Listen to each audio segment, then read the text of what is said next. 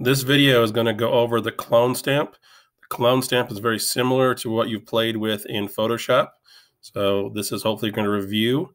So over in the left side on your primary toolbar, find the tool that looks like a library stamp. So if you hover over it, it says clone stamp. Click on it.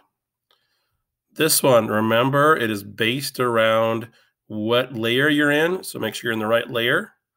But it's also based around spacing.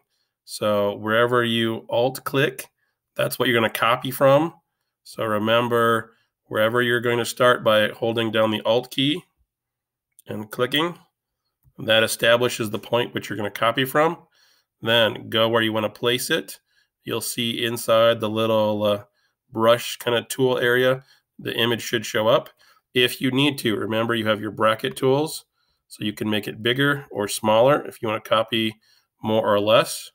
When you want to copy it, you hold down the right selection key on your mouse, drag across, and it will copy over what you had selected.